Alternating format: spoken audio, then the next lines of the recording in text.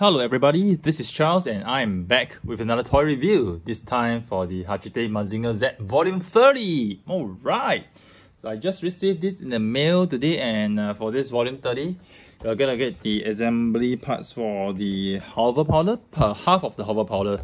So I thought, we are going to get the left arm, left fist or the right fist based on the previous video I said, but apparently they're not giving us that. They're giving us the hover powder parts, so they're really denying us of having a complete rocket punch at this moment. But so we have this for the hover powder, and what came with this volume is that we have this coupon again, this booklet, so you actually can I think put together all 30 what do you call it, the stems from the first 30 volumes, and you can get some premium freebie from there.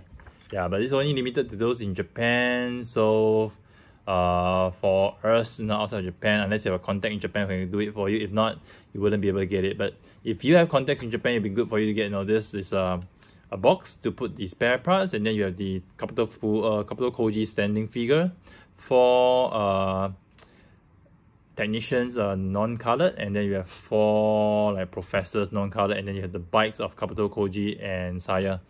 Yeah, this is what you get. Yep. And for this volume 30, okay, we're gonna go through this. So we see the parts to form the hover powder.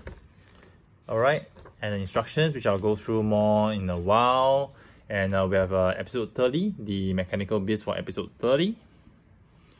Okay, and then we have just the screenshots of the video, and then some comic art, and there you have it. And then for the next issue, we're going to get the second half of the hover powder. Okay, so this is what we're gonna get. And then okay, so here we have volume 30. I've actually assembled it prior to the review. Sorry about that if you're expecting me to assemble it right now. So these are the parts it came with. There's still 2 parts which are unassembled, which is this silver part and this black part. Okay, and then in order to assemble this, you also need this part from I think volume 7. Okay, so the reason why I assembled this is because there's so many electronic circuitry parts, so I'm not confident of assembling wires, so this which is why I did it prior to the review. I did it offline. And also you need to glue some parts. So for this, you actually need to glue this silver part into this red portion, and then you need to glue this red part onto this before you assemble it, which is not easy. And also the wiring for this part is not easy either, so which is why I actually assembled it beforehand. Alright, but I'll still go through the assembly guide just to point out some features, point out some important points to note. So for this part, this actually came from this. You actually need to cut it off from the sprues. Okay, you have 2 sides, and then you have this as well, which you need to cut it off from the sprue over here. Okay, so for this, right, you can actually slot it in, but it doesn't stay in place. So this yellow part actually means that you need to apply some glue to it. So those of you know, we actually have this Tamiya cement. So this is actually a recommended one for plastic parts, to glue plastic parts together. So you actually need to apply a layer of this Tamiya plastic cement around here, then you slot it in and let it dry. Okay, similarly for the other side, you do the same. And then for this, right, even though for this, right, there is a catch. Okay, there is a catch to actually slot it in, but this catch is not tight. So if it's not tight, means that it can actually easily fall off. So what is recommended is actually you apply a thin layer of the plastic cement over here before inserting this thruster in and let it dry. Okay, so similarly for the other part, they also told you the same thing. Apply a little bit of plastic cement over here and then slot it in and let it dry. So once you're done with this, right, you need to put this cover over here. Okay, making sure that you do not cover the wire. So this is how it actually looks like. Over here, you actually put this part up. Okay, and then once you put it up, you screw from the back. Okay, you need to go screw from the back, these 2 parts. So you need to screw this part, okay, 1 and 2. So this part is actually more difficult to screw because it's all the way inside. But it's a necessary part, because if you don't screw it right, this part will not be tightened. So I think for this part, I have not fully tightened this completely. So maybe over here I can still tighten this right now in the video review, because I see some gaps over here. You can see over here there's a little bit of a gap. So let's see if I'm able to tighten this part a little bit more. Okay, I got the screw part in. Okay, I'm trying to tighten it. I think I really more or less reach the maximum tightness I can go for this. Let's see. Yep. Yep, so I think this is the maximum tightness I can go. I can't go any more tighter. And then you see it's almost seamless right now. If I go any tighter, I think I probably might just break the joint. So just leave it the way it is. Okay, I probably just already tighten it as much as I can.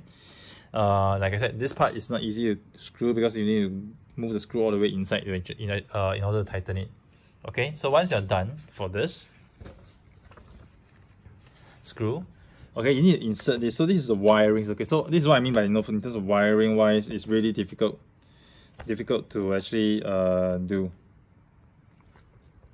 So in terms of wiring, right, you need to first make sure that this part goes through, and then you need to insert the other part in the circuitry. So okay, it's not really easy to assemble. Okay, you need to actually push this part, in this white part, you need to push it through first, and then over here, right, you need to slot it into this circuitry. So this circuit part, okay, over here, let's see if I can see it clearly. Okay, so over here, you need to make sure that this top part slots into this part. So this is the part, this is the connector part. You need to make sure that this slots into this, and it's not easy, actually not that easy to do so. So you need to make sure it goes in properly. And once you get that done, right, you need to assemble the motor. So also, likewise the motor, right, you need to actually assemble this over here. Okay, and it's not easy to assemble the motor because you have this motor, this mini motor over here. The wiring is very long, so when you assemble this, right, you need to make sure that the wire goes along this side. Okay, not on the back but this side. Okay, there must be a reason why they didn't ask you to do it this way. And once you get it aligned this way, right, you need to use this. Okay, this is the plastic for the rotor. Okay, collapse it. Okay, once you collapse it, okay, they'll tell you where to actually collapse it, making sure that you don't compress it on the wiring. And once you're done, right, you will need to screw this part. Okay, you need to screw this part, which is this part over here. This black screw that you see. Can I see in the field? Yes, this is the one that you screw.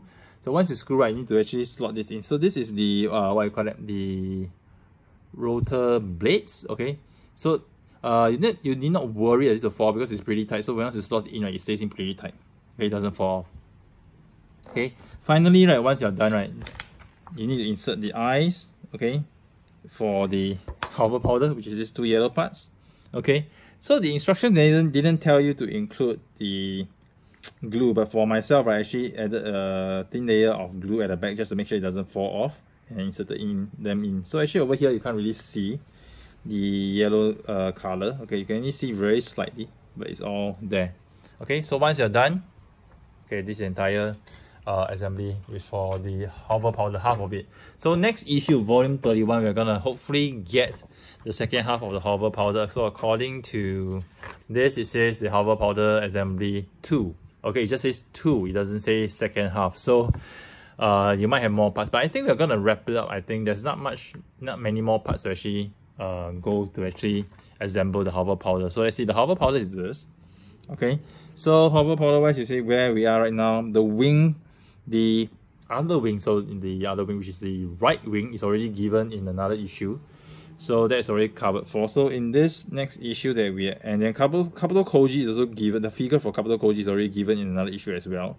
So the only parts that we need to actually get are the center part, which is this one, this center piece, and then the cover over here, and then the seat and the glass cover, and probably at the bottom as well. Yeah, so you probably get one part, the glass 2 parts, the seat 3, the bottom 4, 5. Yeah, so generally I think it's just 5 parts plus a motor 6. That should wrap it up. Yeah, 6 parts should actually wrap it up for the next one. So I hope that, you know, in the next issue we'll actually be able to form the entire part of the hover powder, and that will be really, really awesome. So right now, let's get down to what I usually do. Which is the assemble this, and then I'm gonna put the arms together again. This time it's this one. Just at the same time, going to put mine. Okay, so this, I think, not sure which is the right, which is the left. Oh yeah, this is correct. So this is the left arm. Okay, chances are that this might fall off, but let it be. Okay, not too bad, not too bad, not too bad. I'll move this aside a little bit. Okay, here we go with the other arm.